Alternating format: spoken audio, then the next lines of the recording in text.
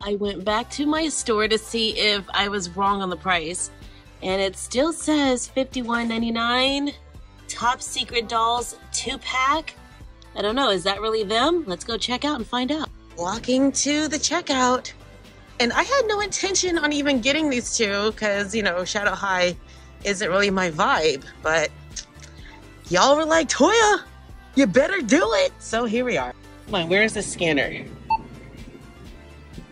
No, it's wrong.